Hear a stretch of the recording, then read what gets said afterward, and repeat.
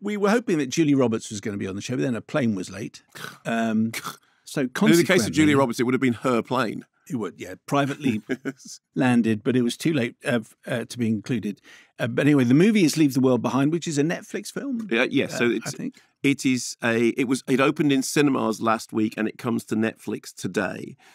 Psychological thriller adapted from a novel by Ruben Alam, directed by Sam Esmail, who was the showrunner on Mr. Robot. And at the beginning, there's an exec producer credit for.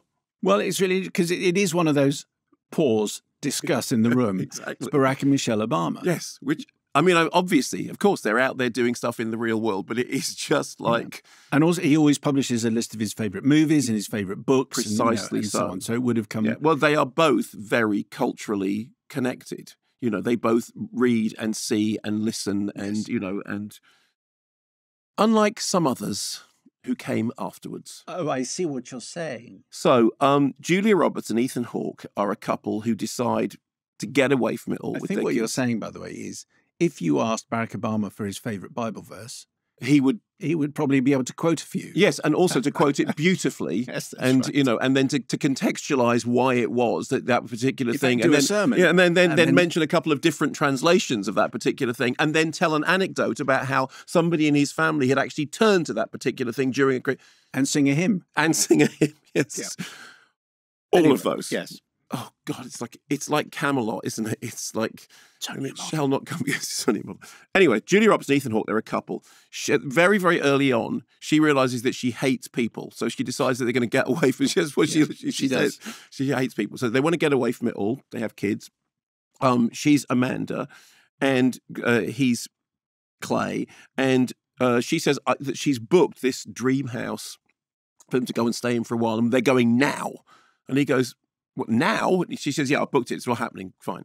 So they go there and it's great. They get to this place. I mean, it's owned by a billionaire, presumably. Everything about it is high tech. It's got an incredible, outlook, and it's, remote and Swimming pool. but the whole 9 yards.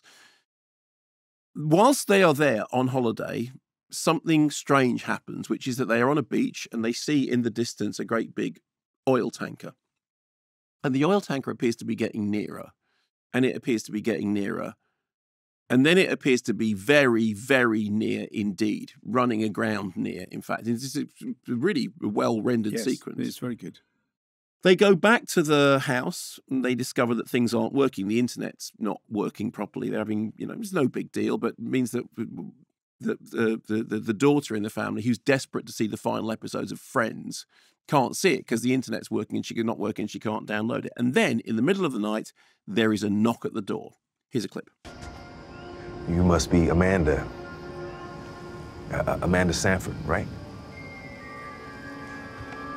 You two know each other? No, we have not had the pleasure of meeting face to face. I'm GH Scott. George. He's George. That's how it reads in his email. Oh. Forgive me, I forgot.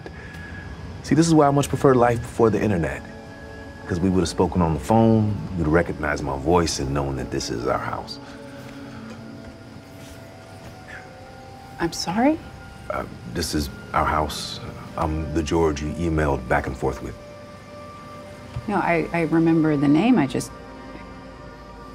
This is your house? So, what's going on in that scene, okay? That's Mahershala Ali turns up and says... He's fantastic, isn't he? He's fantastic in absolutely everything.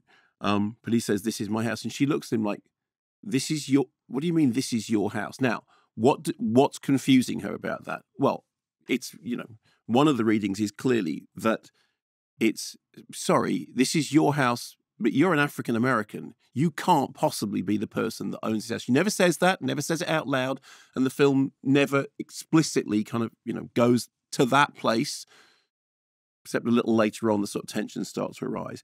They say it's him with his daughter. They say they got stranded. They need to stay the night. They apologize. She says, "You can't. We booked the house." He says, "Look, let me make it right, okay? I'll pay you back, whatever it was that you paid for. All we need to do is sleep downstairs because there's a basement downstairs." He sort of proves that he knows his way around the house because he knows how to get into the drinks cabinet and he knows where things are. Although there's a couple of things that don't quite seem to. Also, there are no photographs of him or his family anywhere. Yeah, although, as Ethan Hawke says, yes, but if you rent out a house, you take away the photographs because, you're making it into a thing. So there's a certain level of ambiguity. As far as Clay is concerned, he's okay, fine, I buy it. I take the guy at his word, and he's got the money and he's got the thing. Julia Roberts is, hang on, we're in a house with my kids. I don't know this person. I don't know who they are. They're going to sleep downstairs. You're happy with this? I'm not happy with it. And then there are also other questions, like the story that they tell about, well, we got stranded. We couldn't get back. I left my jacket. I didn't have the keys to the... Something's not quite right. Now, to say any more would be to spoil the film, except that to say that for all the sort of external trappings of, why is the internet down? What is going on? Essentially, it's a story about 4 people in a house and some other characters, the young characters, 4 people in a house not trusting each other, not quite knowing exactly why they don't trust each other.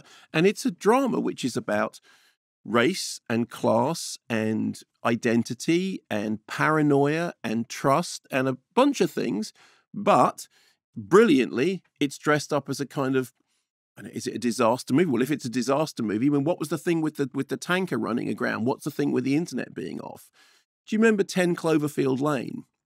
I remember you talking about it. It's a film in which the whole thing takes place in a basement, in which somebody wakes up, they're tied up in a basement, and they're told that they're there because there's been an alien invasion. But really what it's all about is what's going on in the house. It also, I think, tonally, it had something of Annihilation, which was a science fiction movie that Barack Obama incidentally included in his list of his favourite films of the year when it came out. And I thought that was a really interesting touchstone because I think this has something of that in it. I thought it did a terrific job of revealing only gradually what's going on in the story. I thought the performances were really well done. I thought the tensions between them were really well done. I think the way in which, it's that thing that you want. It's smart, entertaining fare. That on the one hand is maybe it's a genre movie, maybe it's a disaster movie, maybe it's a science fiction movie, but actually it's about other things, but it's dressed up in those clothes to make it entirely accessible. I thought that idea about if there's a disaster, it's an internal disaster, it's a domestic disaster, worked really well. It's also got an absolutely beautiful sting in the tail. And I thought, hey, it was one of the films that when it ended, I went, well done. That is a really, really good ending. One of the reasons why I was 5 minutes in and I realised I'd read the book and interviewed Ruman Alam, the author of the book. And one of the reasons why it was such a huge hit is it came out in lockdown. So I didn't know that. So the book is about, it starts as 4 people stuck in a house, which then becomes 6 people stuck in a house. So is the book very different? No. So they have 6, so there's 2 people and their 2 kids. And then say, yeah, fine, yeah. It's different in as much as Mahershala Ali character arrives with his wife rather than his daughter. Right, okay. But it's a lockdown book. So it comes out in lockdown and there are 6 people in a house trying to get on with tensions. And that's exactly what they've got in this particular film. And there's one other thing which I think is okay to... I mentioned it in the interview ages ago with... There is something about someone's teeth falling out. Yeah, which is really... absolutely horrific. When you're thinking... in horror movies, you've seen a lot worse than that. But there is something. I kept thinking he's going to wake up and this is a dream. And you go, no, he's not. It's not a dream. His teeth are falling out. And I've got terrible, terrible teeth. And it's one of these things. If you dream about your teeth falling out, it's meant to mean a bunch of stuff. In my case, if I dream about my teeth falling out, it's because my teeth are falling out. That scene of teeth falling out is absolutely horrible, isn't it? Horrifying. And as we've discussed many times on this program before.